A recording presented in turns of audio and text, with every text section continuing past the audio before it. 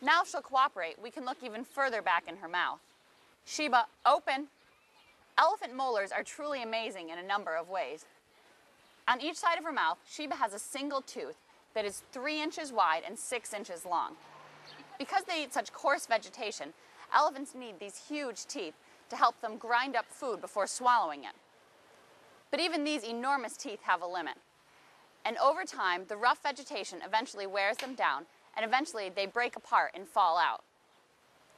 And when this happened, a new tooth, which has been developing in the back of the jaw, comes forward to take its place.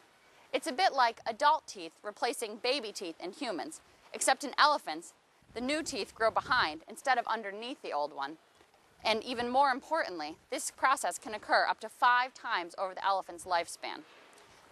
This is one of the adaptations that have allowed elephants to live very long lives. Thank you, Sheba.